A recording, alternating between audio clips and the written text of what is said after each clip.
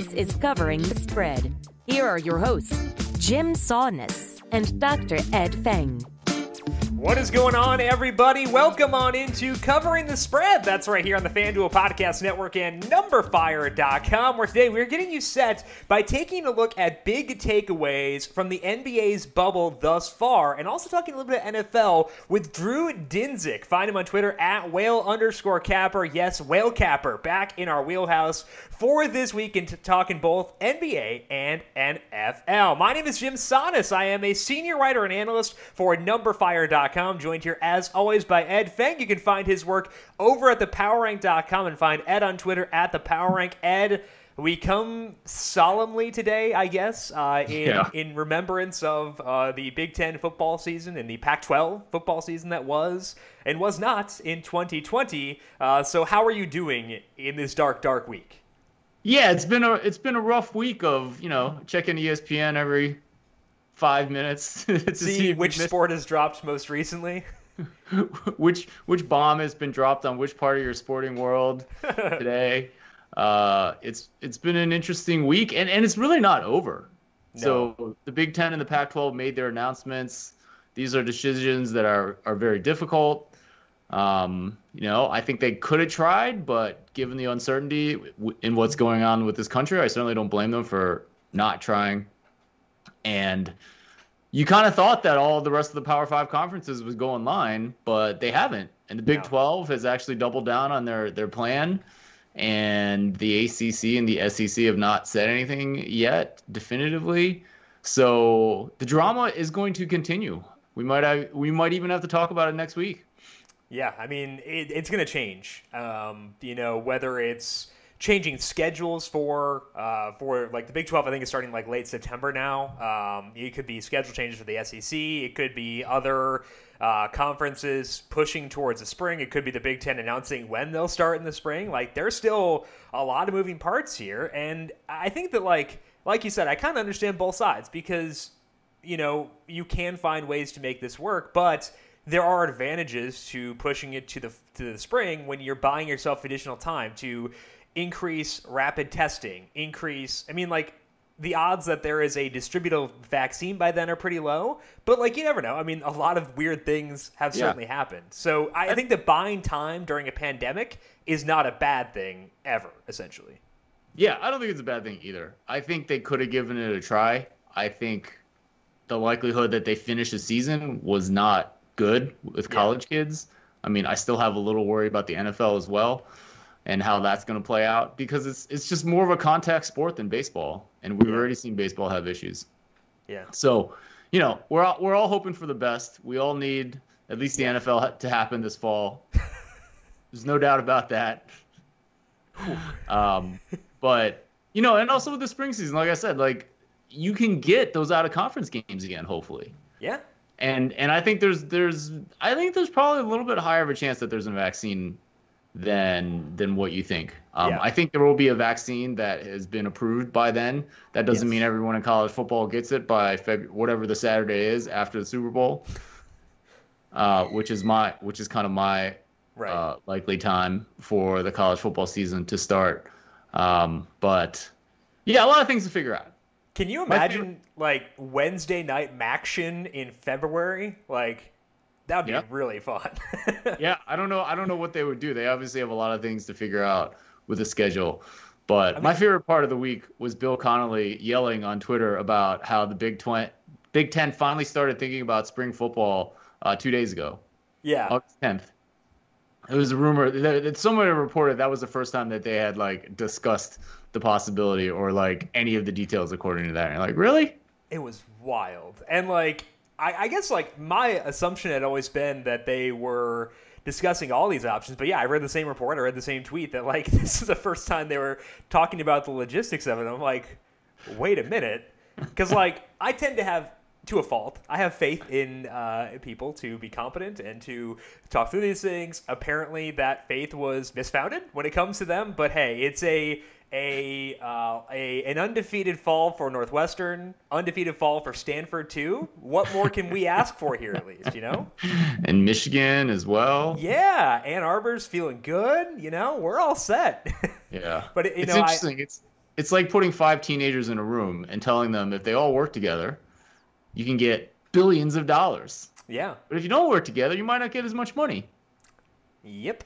So we shall see. And like I said, things are still moving, but hopefully the situation has improved at least a bit by the spring. We can get everyone in here, because I personally want that data for NFL stuff too. Like, I want the data on Trevor Lawrence. I want the data on Justin Fields, Trey Lance at North Dakota State. Like, there are a lot of dudes that I need to see play football. So hopefully they eventually work this out in a safe manner, and we can talk about all that in the not so distant future. As mentioned, we got Drew Dinsick coming on today. Find him on Twitter at whale_capper. We're going to talk to Drew about his initial takeaways from the NBA bubble, what trends he has noticed, which teams have perked his interest, whether in a good way or a bad way, and try to get his takeaways there, and also talk some NFL, because of course we got to get both these in here with Whale Capper when we have him on. So make sure you follow Drew on Twitter at whale_capper and check out his podcast, The Deep Dive Podcast. And we're back into our regular schedule here, as always, with Covering the Spread. So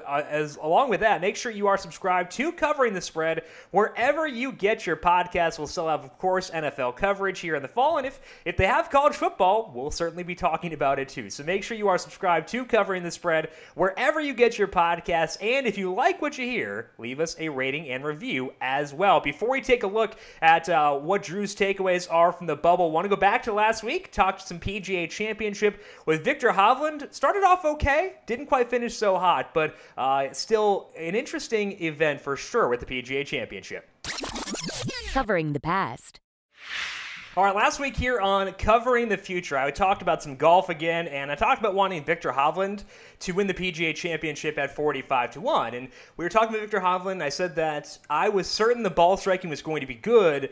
The concern was, would he putt well? And the reason that I was okay going with Hovland at 45-1 is that his small sample numbers on bent grass weren't that bad. He's on a bent grass putting surface for the PGA Championship. So I thought, okay, I know the ball striking will be good, and if he can just putt well, he'll put himself in contention.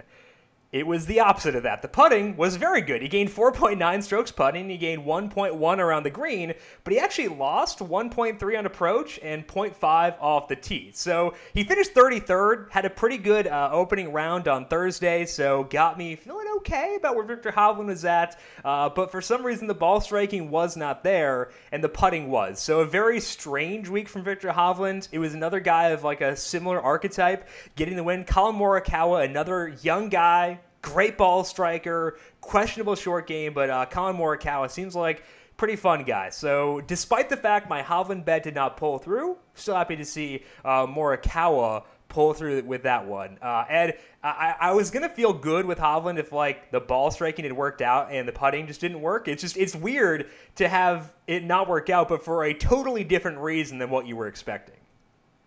Yeah, I mean, randomness can kind of pop its head up anywhere. So, especially when you're betting these like odds to win, it's like so much stuff can happen.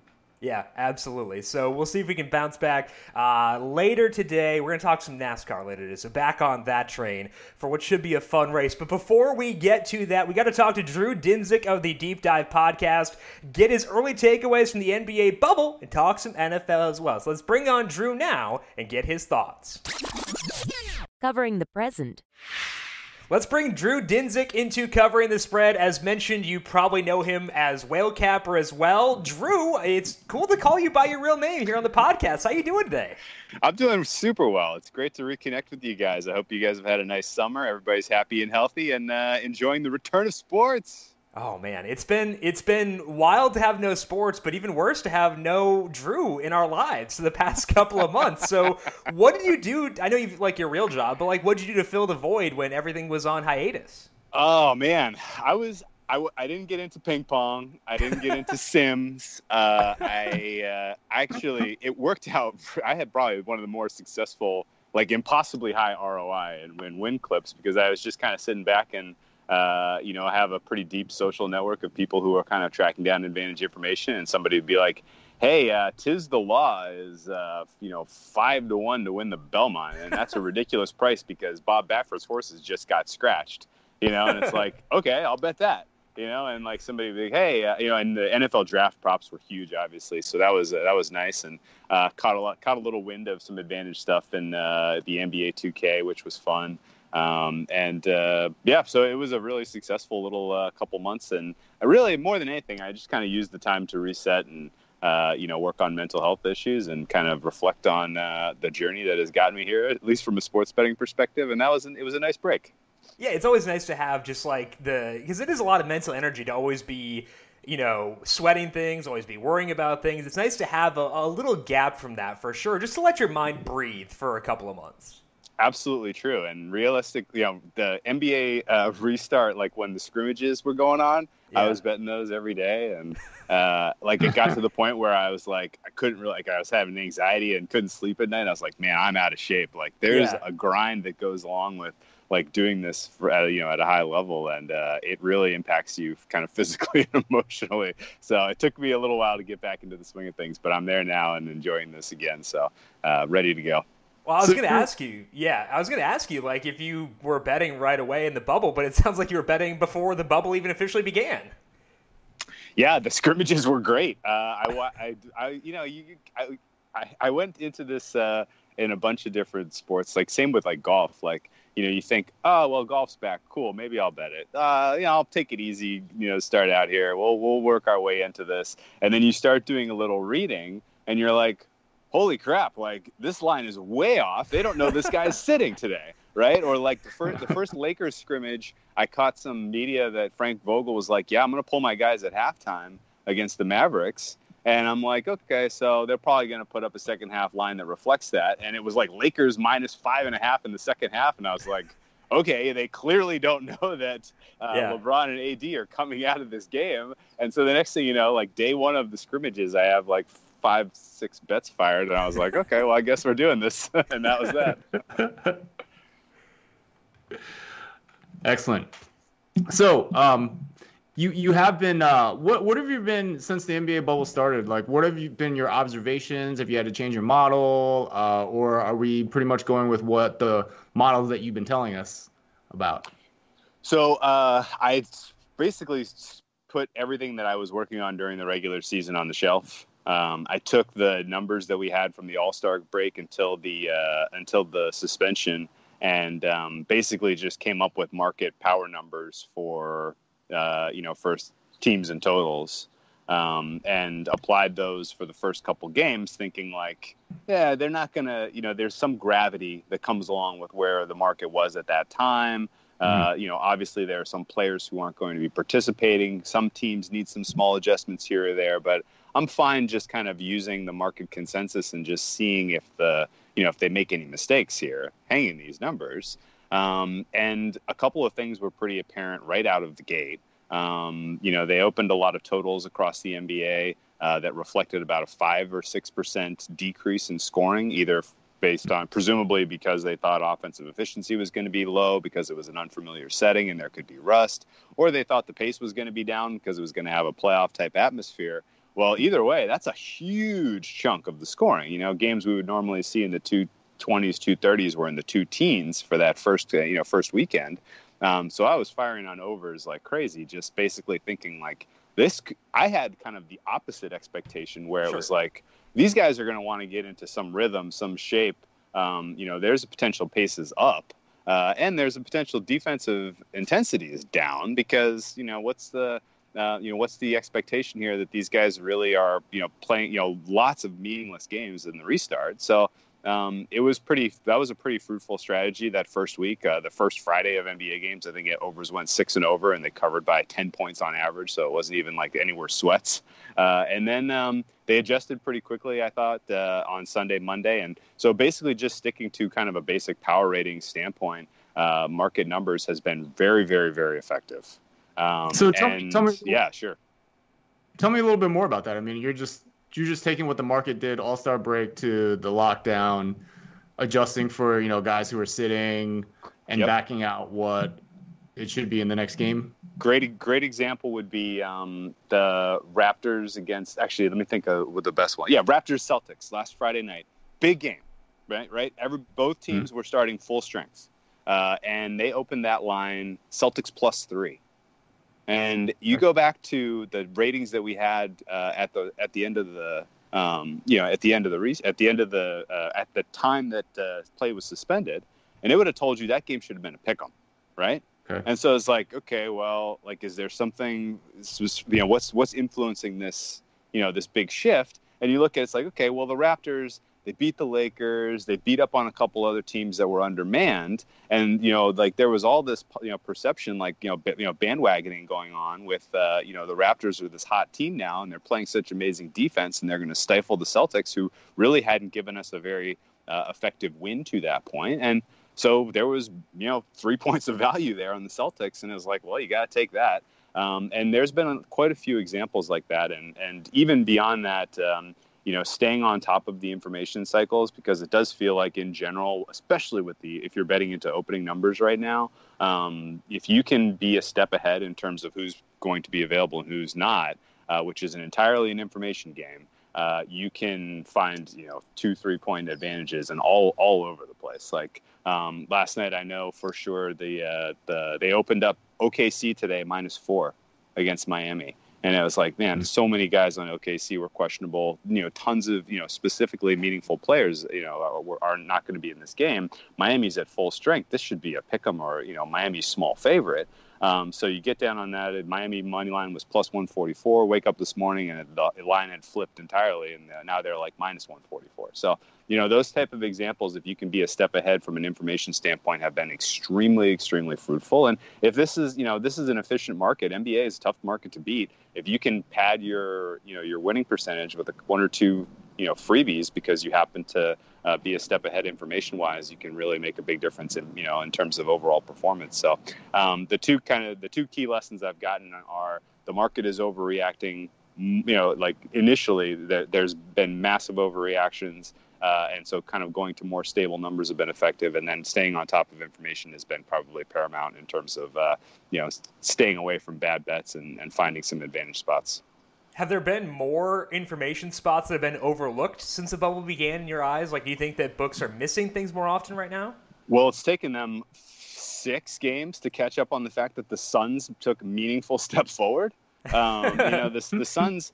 when they won their game 1, it was against another team that was, not. And again, like if we had done this preview 2 weeks ago and you'd said, what do you think of the bubble? I've been like, who in the hell invited the Suns, right? Like, what are they doing here? They have no chance, right? And yet, by the time you saw them play 2 games, and particularly their second game where they were up against a full strength Clippers team, and they played them to the nails, and that they came away with the victory in that one. And it's like, okay, if this team can beat the Clippers and if they can play that effectively against that tough a defense, like something has changed. Like they've taken a meaningful step forward. And I think you can say this for a lot of, you can find examples that go along with this narrative all across the NBA. But these are professional athletes. Some of them are relatively young. A lot of the Suns are young.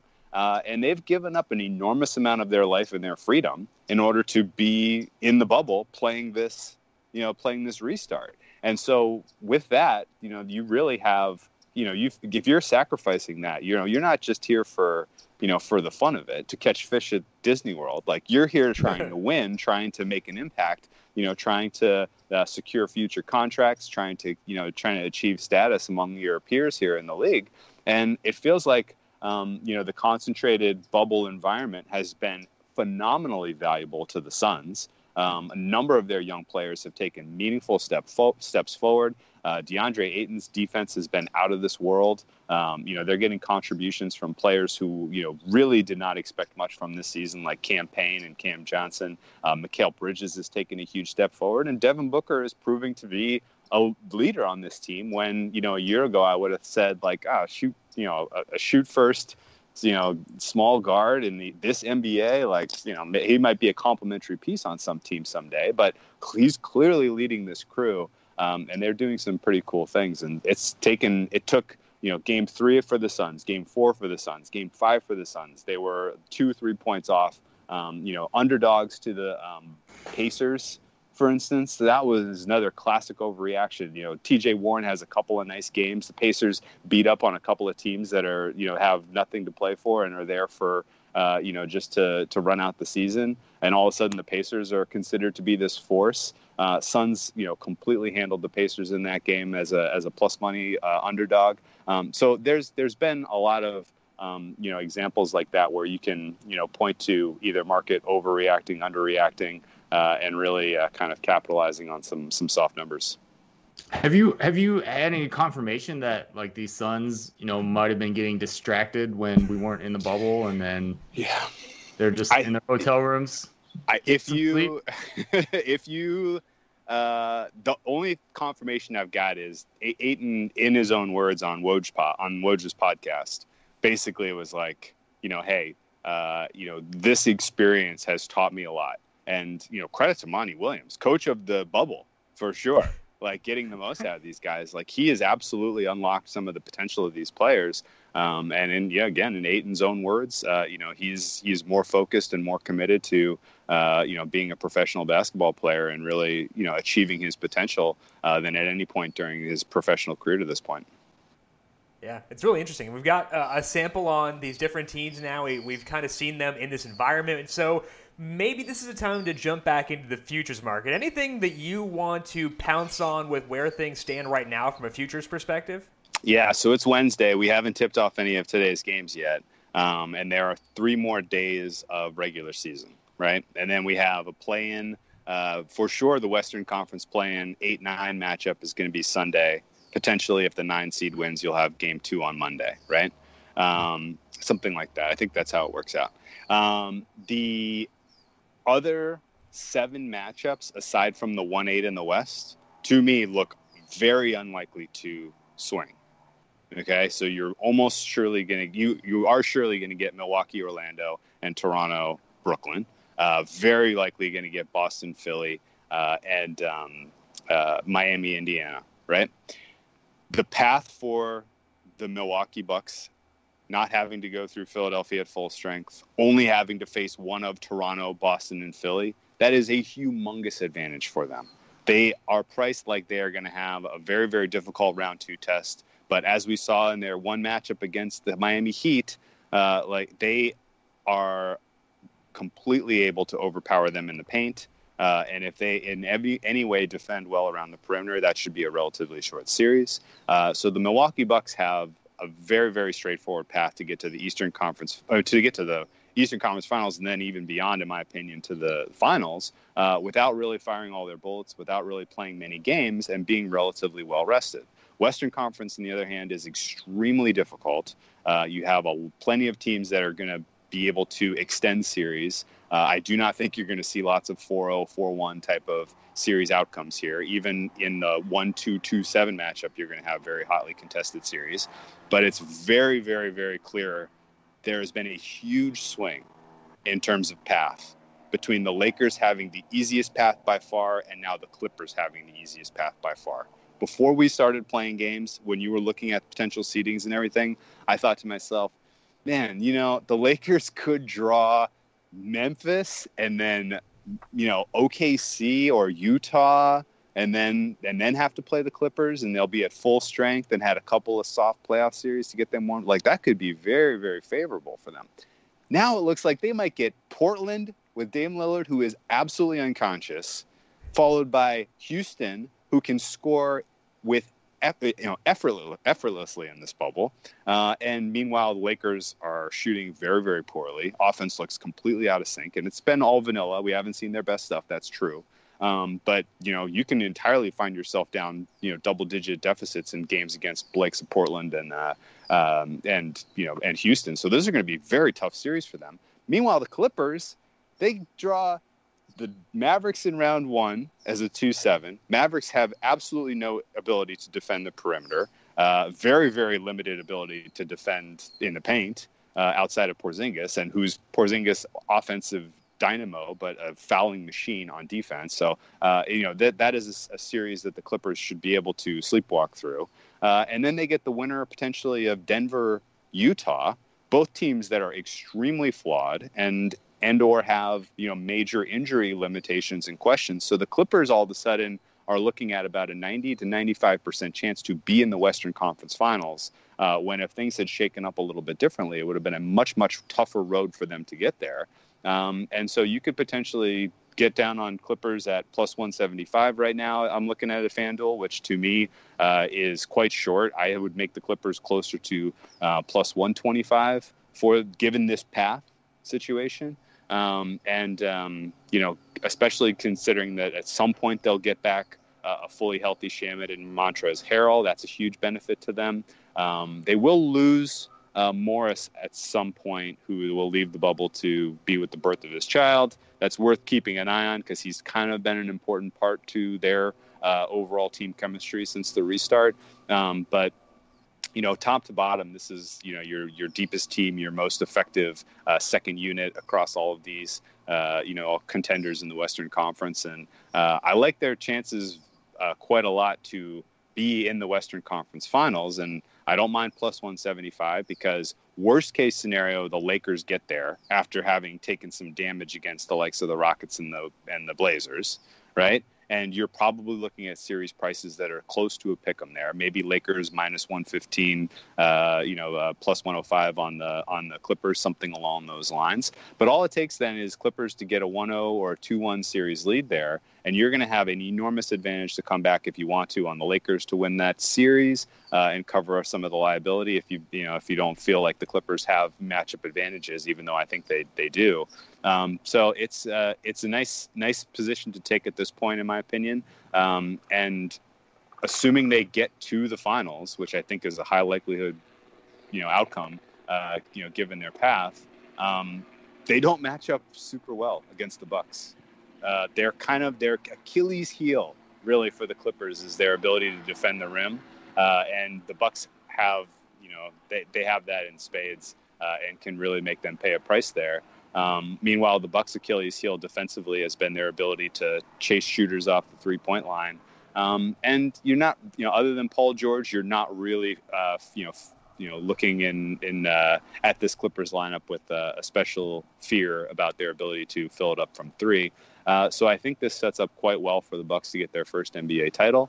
I don't have huge value on the number that's currently posted, but given that they have the easiest path to the finals, and that say you get a Bucks Clippers NBA Finals, you're probably going to see series prices along the lines of Clippers maybe minus 125, minus 115. So if you want Bucks at a bigger number and have the same level of confidence that they're going to get there that I do, then it does make sense to take them for the finals right now. Yeah, we've heard on the show a lot, partially by me, but Bucks having a nice path to the finals, which I completely agree with. We had another guest, Adam Stanko, that really likes the talent level of the Clippers. And I've been doing some similar market analysis. It just shows the West is just such a harder path. I mean, I think for both teams. I'd rather have the Bucks path in the East than even the Clippers path that you talked about here. So I think a lot of opinions converging there. Yeah, no, without a doubt. And Bucks, you can make a case, a weakish case, that the Raptors had things figured out to a degree with how to limit Giannis last year in the Eastern Conference Finals. But he's taken such a meaningful step forward. It's very, very tough for me to see that happening again. I think you have to acknowledge some of the randomness in that. Yeah, they did an unbelievable job getting in front of Giannis, but if you're really going to expect Marc Gasol to pull that trick off 2 years in a row, another year of advanced age, I just don't see it. Yeah, he's been limited from an injury standpoint, even in the restart too. So I don't know if you're going to be seeing 100% healthy Marc Gasol out there. And let's just say that they do play the Bucks close, right? Mm-hmm. Let's just say that those games do come down to last shot, right? The Raptors do not have what they had last year, which was Kawhi Leonard being able to manufacture whatever he wanted, whatever look he felt like was the biggest advantage. He was playing their defense masterfully last year, and they don't have that piece this year. Pascal Siakam is not that offensive producer in terms of creating his own shot. And if I'm the Bucks, and I'm, granted, Budenholzer, not my coach. He's not my guy. Like I wouldn't go to war with Budenholzer as my general because I don't love his ability to adjust in series. But that doesn't change the fact that from a talent standpoint, they are light years better than the Raptors. And in an end of game situation, you can basically say, okay, Kyle Lowry, Fred VanVleet, give one of them the ball. We are going to defend you as close as we can at the perimeter and give you a free path to the hoop and play honest defense and not foul you. Like, we dare you to finish over our length. Like, that is a terrible, terrible, terrible position to be in if that's what they decide to give you. And on the flip side, they have so many ways they can hurt you offensively, even against the tremendous defense that the Raptors, can play, that I just have a tough time seeing how the Raptors pull off four victories against this team in a playoff setting. Yeah. So some good takeaways from the bubble so far, talking about avoiding overreactions and potentially some value on the Bucks and the Clippers. Let's move to the NFL side now, because we got you here. Might as well take advantage of all your knowledge here and talk about the NFL. Less than a month away from the opening game of the season. So what's your thought process going to the NFL? Are you going to be going at things, playing things pretty straight as you did with the NBA? Or how do you want to view things initially when the NFL kicks off? Oof, man. NFL is a very, very tough beast this year because we have absolutely no information from the preseason to inform, progress of young player development, right? And so if you can glean from what we're getting, and we're getting so little out of camp. Like, it is really, really, really, really tough to glean useful information out of what is going on right now in training camps. Even like with injuries in camp, which is injuries, usually way better, and even that's been tough. It is really, really, really tough, which means, you either have, a very clear kind of development curve for a given player, and you just stick to that curve and say, okay, well, this guy's going to make this leap forward, or, you entirely steer clear of teams that are going to be relying on young players. And I would even go farther and say, overall, the offseason felt like the rich got richer in the NFL. Like, the teams like the Chiefs and the Ravens, not only do they retain all of their coordinators and they keep all of their, principal players, but they added depth at some of their weaknesses, which is pretty advantageous place to be. And that goes for the likes of the San Francisco and, the Saints as well in the NFC. And so, overall, this idea that sort of these established contenders and franchises are going to be sharp and have their act together early in the season, I think is a reasonable assumption. Meanwhile, teams like the Panthers, teams like the Vikings, who are going to be lining up a ton of rookies early. What kind of performance are you expecting to really see out of these guys is a huge question mark. There will be a couple of obvious places to take advantage of this early in the season, I think, where you can find, relatively intact coaching staffs and key players going up against teams that are leaning heavily into the youth movement. So there'll be some good advantages in that regard. Raiders, week one, that's one of my favorite week one plays I already locked in because I just can't make any sense of what you're going to get out of those rookies that are going to be out there on defense. And there's a number of matchups like that I think will manifest over the first 4 weeks of the season. Nice. So Drew, last season you talked about how you essentially chucked home field from your model at some point during the season because of the data that we were seeing in the current model. It turned out that road teams scored more points than home teams last year in the NFL. And even though we're not going to have fans, or not as many fans, depending on the stadium this year, I predict that there's going to be more home field than there was last year. That's not crazy. What are you thinking in terms of home field? How are you going to account for that? Well, I think it's a good bet that there's going to be more home field than there was last year, just because there was none, and so there's going to be there'll be some regression back towards that, I would guess, and for sure there's going to be very difficult. There will be unknown challenges with travel. Especially like kind of what were easy trips for teams where you go Saturday, it's a short flight, you check into the hotel, everybody's having a good time, they're prepped, they're ready, they get up Sunday morning ready to go. Like now, all of a sudden, you're potentially crunching that down into same day travel. I don't like that at all. I do not love teams kind of leaning into this. Oh well, we may go same day travel as potentially problematic big time. And I think without question, the home field advantages that manifest from crowd noise were often a little overstated, I thought. I didn't, there were really only a couple of stadiums in the NFL where I think you can account for even a point worth of advantage when it comes to stadium crowd noise. And it has to be the right team too. I mean, like, crowd noise only helps you insofar as you have, say, a pass rush that can gain a half a second, or a little bit of an advantage over your offensive line who can't communicate as well, right? Like, there's a very specific, way that manifests, and it's not like there's not like a clear line in my mind of, oh, well, the louder the crowd, the better you play. There may be a connection between crowd noise and defensive aggressiveness. I could buy that argument. And we may see defenses aren't as willing to kind of, specific players aren't as willing to kind of, put themselves on the line in terms of just the physical risks that come with playing football. Like, I'm prepared to make adjustments based on that, depending on what we see the first couple of weeks. But overall, I do think home field advantage will likely still be in the 2.5-ish point range on average this season, and even in the absence of crowds.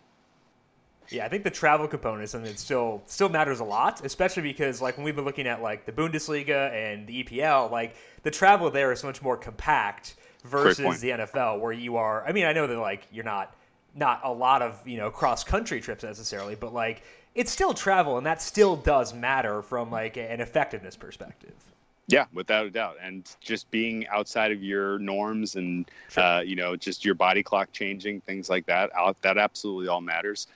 It's also worth keeping an eye on. I think there were 7 teams this year that specifically requested with their travel that they got back-to-back opposite coast road games, which was that manifest as a meaningful advantage for the road team last year.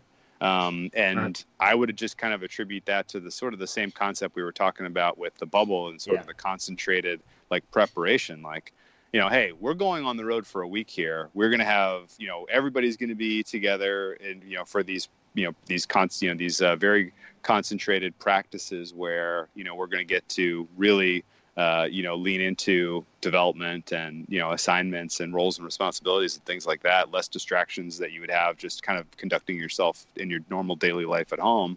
And in a handful of examples we had from last season, notably the Saints the week before they played the Seahawks in Seattle, the Niners did it twice, the week before they played the Bengals and the week before they played the Saints. Those, and back in the day, the Patriots used to do this a couple of times as well when they were going West Coast back to back. And I feel like you get a very, very complete effort out of these teams when you get a full week of concentrated preparation. And this relies, of course, entirely on you have a coaching staff that is doing a good job of telling these guys what to do, right? Like, if you have a poor coaching, if you have the 30th best staff in the league and you spend a week over, on the other side of the coast trying to teach you guys what to do, but they're not giving them the right assignments, that obviously doesn't help. But for sure, that'll be worth keeping an eye on, because a bunch of the back-to-back travel is early in the season, especially the West Coast teams traveling east. So that'll be fun to watch and evaluate the impact of that. Yeah, 49ers did it like weeks 1 and 2, like right off the bat last year. And it was kind of the signal that they might be an interesting team to keep track of that year. Let's talk about the futures market, because you alluded to teams that have a lot of continuity. And you mentioned the Chiefs and the Ravens as teams with not only player continuity, but also coaching continuity. They're the 2 favorites right now. The Chiefs plus 650, the Ravens plus 700. Do you find value in those numbers, or is there anyone else who stands out to you as potentially benefiting from the weird offseason we've had? Yeah, those are fair prices, and I think you're going to be able to do better. For sure, you're going to be able to do better with the Ravens in season. The Ravens have a middle stretch of the season that is extremely difficult. It is going to be late in this season before we even know that they are going to win the AFC North. Both the Steelers and the Browns are legit. They're not Super Bowl winning contenders in my opinion, but they for sure have easier schedules than the Ravens and complete teams. So they should absolutely be in the conversation. So we're not going to know that the Ravens win the AFC North until quite late in the season, and they actually also have kind of the easiest home stretch. The last 3 weeks for them are just very winnable games. So I'm going to be looking for a buy opportunity on the Ravens sometime in November. And I think you're going to be able to do a lot better than plus 650. Would you say plus 750 for the Ravens? 7-1 for them. Yep. Yeah, I'm looking for a buy price closer to say 10 to 15 to 1 when it's unclear if they're even going to win the AFC North. And I like their chances to win it all this year, just based on the fact that you now have two playoff games under his belt for Lamar Jackson. Likelihood that you see another relative stinker, at least from him, I think is low. I like that he has another year to develop chemistry with some of his wide receiving weapons as well.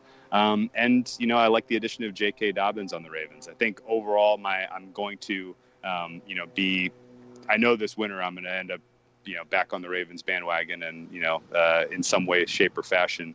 I just need to time the entry a little bit better than preseason. And in preseason betting, I'm not looking anywhere in the AFC at all. I think the AFC is reasonably fairly priced in terms of where it will land. I think an AFC championship game, if it's not KC Baltimore, would be a shocking upset. There's a relatively high likelihood that one of those two teams gets there. And I can't really make a case that there's any other team in the AFC that can reasonably steal the number 1 overall seed. You're going to need to win 13-ish games. That would be a huge surprise for a team like Tennessee or Indy or even the Steelers or Browns for that matter. And so I think one of those two will get the number 1 overall seed, and that'll be your presumptive favorite at the time the playoffs kick off. So basically, it comes down to looking in the NFC, trying to find the right entry point, trying to figure out who's going to go, who's going to get shorter as the season goes on versus, who could potentially come on later in the year. And I'm a little cooler on the Saints' likelihood of winning the NFC South this year, not just because, they are one of the teams that does benefit from crowd noise. Like the Superdome is a rocking environment. And they take a little bit of a bite out of their home field advantage this season. That's notable, on top of the fact that they have a brutal stretch. After their first 5, 6, 7 games, that could see them be 6-1, 7-0. That wouldn't shock me at all. But then they go absolutely to schedule hell after that, and it's going to be an extreme, like a 6-game stretch where I can entirely see them go 3-3. People start to dismiss them. They may be a decent buy-in spot at that point if they have any chance of catching the Bucs to win the NFC South. So I guess I've kind of talked myself really into the Niners being the only team in the NFC that I see meaningful value on now. They're in the toughest division, in my opinion, in the NFC West. All of those divisional battles that they have will be extremely difficult.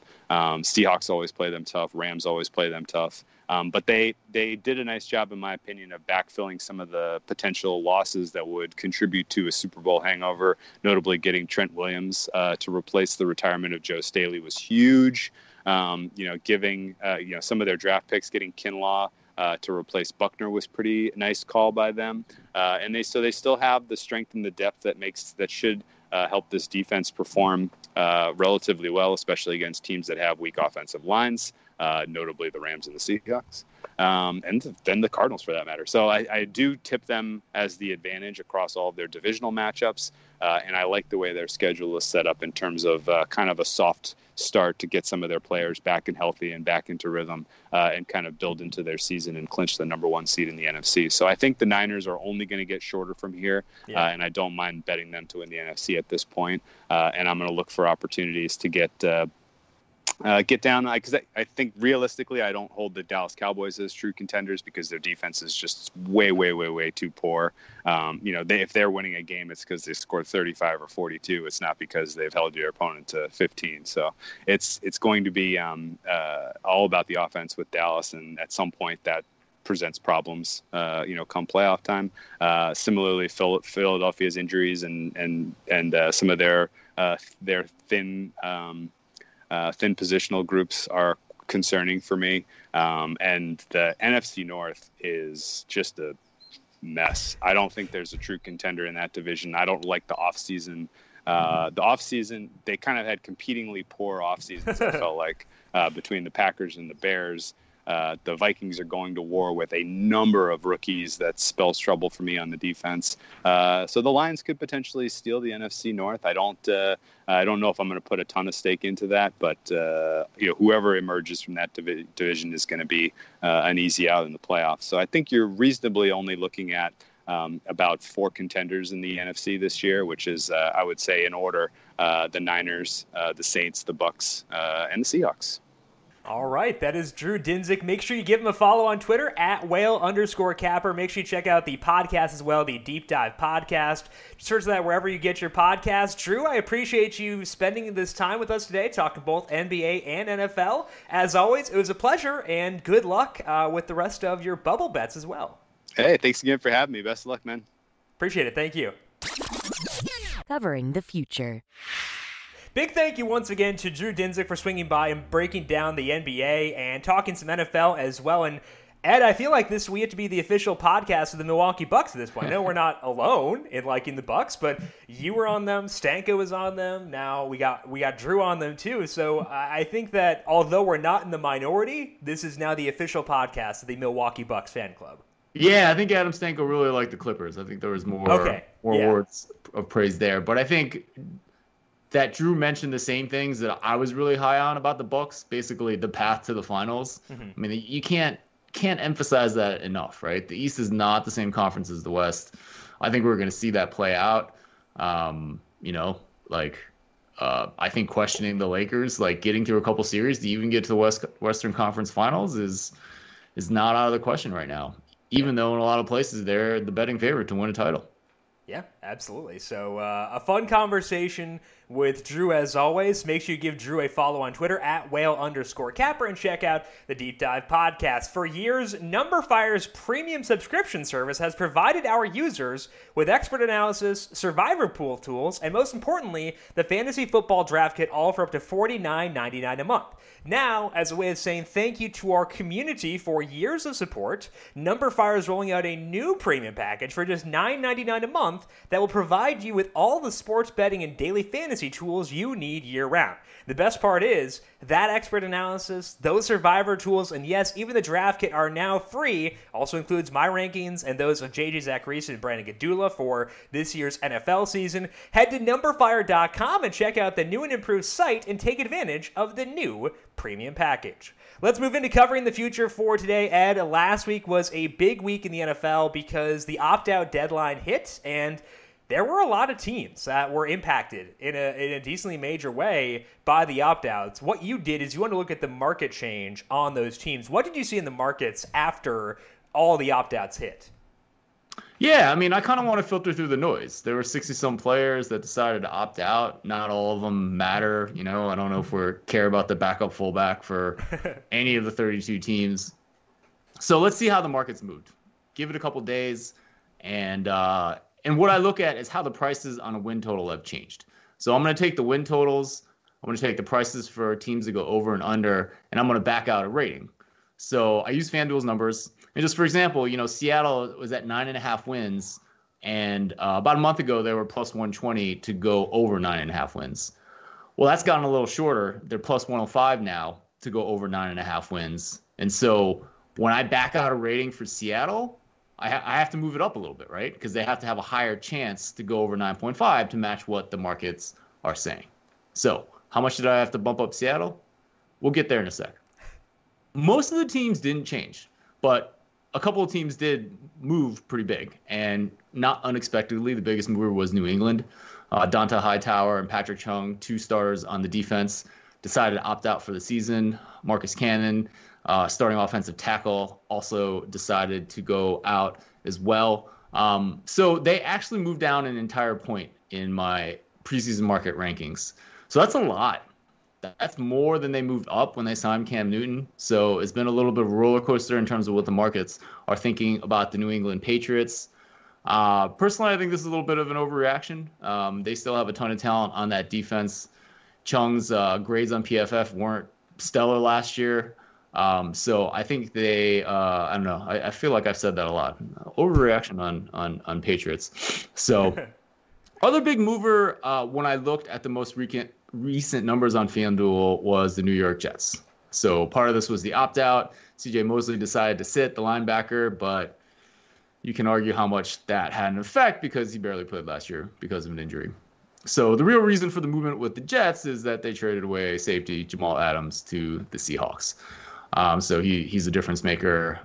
So when you looked at how the markets moved on the New York Jets, they were down about 0.5 point when I did my calculation for my preseason numbers. So is that symmetric? I talked about how the Seattle markets had moved. They had moved up. Did the Seahawks rise 0.5 point? No, they rise about 1/4 point. So things might be a little bit off. If you love Jamal Adams, you think Russell Wilson is the best quarterback in the league, you might want to give Seattle a look there. It was also interesting, there was a lot more teams that moved up than moved down. So the market was up highest on the Vikings, the Bills, and the Bengals. So they all made moves bigger than Seattle. I don't know if there's anything that's probably not an opt-out situation. It's probably just the market's liking those teams. You can get the full numbers over on my site at thepowerrank.com. If you sign up for my free email newsletter, you'll get it almost immediately after you sign up. What's wild about the Bills moving, and this makes sense because you mentioned the Patriots dropping a full point, the Jets down 0.5 point. The Bills are now minus 178 to make the playoffs, which is really, really short for a team that has Josh Allen as its quarterback. I get it, and I know that there's an additional team this year, but I feel like we might be getting a little bit too high on the Bills. Are you in a similar boat there?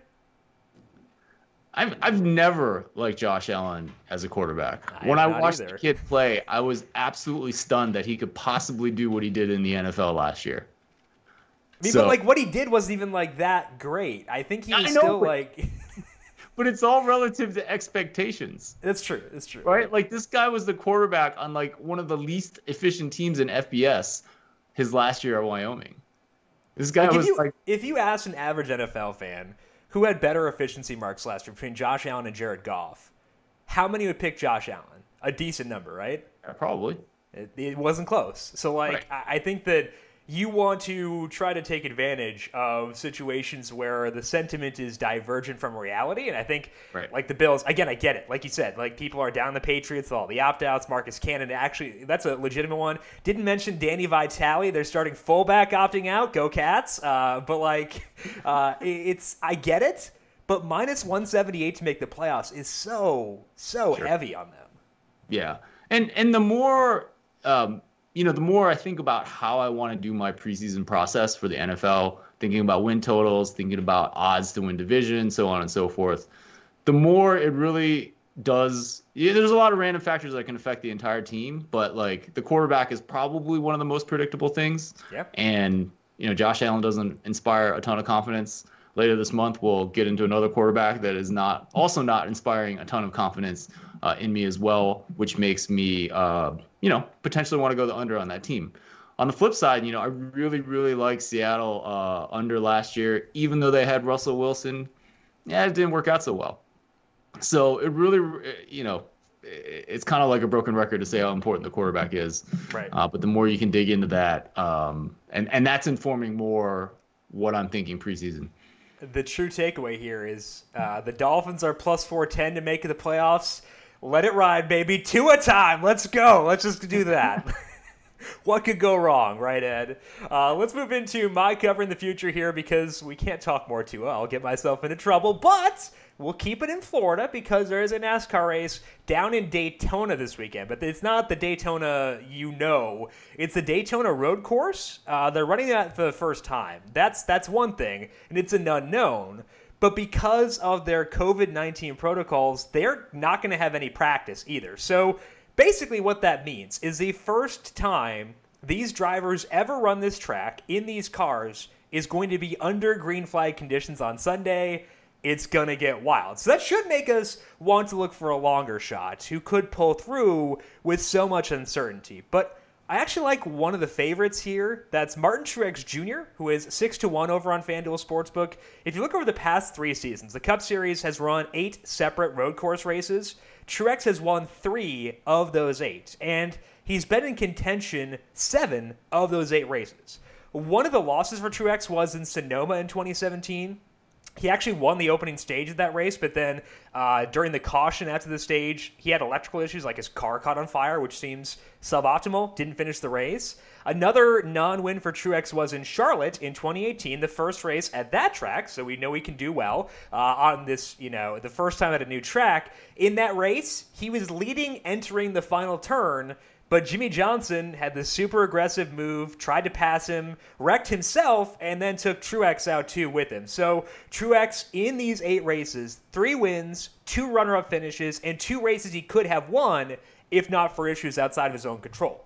Chase Elliott won both the races where Truex finished second, so I get why Elliott is a favorite for this weekend, but Truex ranks just ahead of Chase Elliott in my model. He has longer odds, and he will be starting higher in the order because he will start 3rd while Chase Elliott is starting 7th. So I think if you want to take a swipe at a long shot, Matt DiBenedetto is 31-1, starting 9th. Good track history on road courses, so you could go there. But to me, it's all about Truex, even at 6-1 in a race with plenty of uncertainty. And I can't imagine the fear of having to drive a track with literally no practice on them when you're going, 140 or whatever they'll be going in the corners. Like, it seems like not fun, but it will be fun, at least as a viewer, to see the calamity that undoubtedly will ensue in this one. Yeah, I guess that's the hazards of the job. Yeah, I do have to ask you though. What is did your model soften on Ryan Blaney, or where's our guy this week? So he's 9-1, which is annoying. Well, your model says 9-1, or the market was at 9-1? He's at 9-1 in the market. My model says closer to like 12. But I was cooking on Sunday during the race, and so I had the TV on in the other room, and I was listening to it, and I heard Dale Earnhardt Jr. say "in the fence." And Blaney was leading. I was like, he wrecked, didn't he? All I heard were the words "in the fence." I didn't have to go to the TV. I knew that he had wrecked. He wrecked because his teammate lost control beneath him and took Blaney out with him. That's the way things have gone. I didn't even need to see it. I knew immediately hearing Dale Jr. say "in the fence" that Ryan Blaney had wrecked. So he did win in Charlotte back in 2018. So that race where Truex got taken out, Blaney won that one. So maybe we could still go there, but I'm taking a 1-week hiatus from my guy. Potentially 2 weeks because Dover's not a great track either. So a 1-week hiatus off of Ryan Blaney. All right, sounds good. And again, if I hear the words "in the fence," I'm going to turn the TV off right away. I want no part of it at that point. That is all that we have for this week here on Covering the Spread. Big thank you once again to Drew Dinsick for swinging by, breaking down his takeaways from the NBA's bubble and talking some NFL as well. Follow him on Twitter at @whale_capper. Make sure you check out the Deep Dive podcast too. Ed, what is going on for you this week over at the Power Rank? Yeah, I mean, I just updated the NFL preseason market rankings. These are taking FanDuel's numbers and backing out a rating, which I use essentially all season for my NFL predictions. So you can get that at thepowerrank.com/predictions. While you're there, you can check out some of the baseball predictions. And most importantly, I had a guy I think you know, Jim, on the podcast. His name's JJ Zacharyson. Oh, okay. I've heard of him somehow. Yeah, he's he crunches fantasy football numbers. He writes about it. Extraordinary fellow. And it was a great conversation. It was interesting because we talked about players on the way, but it was never a podcast where I'm like, who should I draft? Yeah. Who should I draft in this round? It was all about his models, his thinking about stuff. We also got into why he continues to do season-long fantasy football when there's so much DFS and sports betting going on. Got into some more of his favorite books. So really a lot of fun to talk to JJ. The episode will be on the Football Analytics Show. It might not be up by the time, but by the time you hear it, it'll probably be a little bit after this pod goes up. But it will be there, so subscribe, and it will show up in your feed. I've asked myself countless times why I still play season long, so I'm looking forward to that portion of the conversation as well. It's a burden. That's what I will say there. So make sure you check out the Football Analytics Show to check out what JJ has to say, and follow Ed on Twitter at The Power Rank, and check out his work at thepowerrank.com. I am at Jim Sannes, JimSannes. You can also follow the FanDuel Podcast Network at FanDuel Podcasts. A lot of DFS podcasts over in the numberFire Daily Fantasy Podcast feed for NBA, NHL, MLB, PGA, and NASCAR, and I think there's a UFC podcast coming this week too, so make sure you are subscribed to the numberFire Daily Fantasy Podcast feed as well to get all that goodness. Big thank you to Calvin Theobald, our video producer, for on the video side of things here today. Thank you, Cal, as always, and thank you to everyone for tuning in. Good luck with your NBA, your NFL, hopefully your college football bets. I don't know how that'll work out, but regardless, good luck to you, and we'll talk to you again next week. This has been Covering the Spread right here on the FanDuel Podcast Network.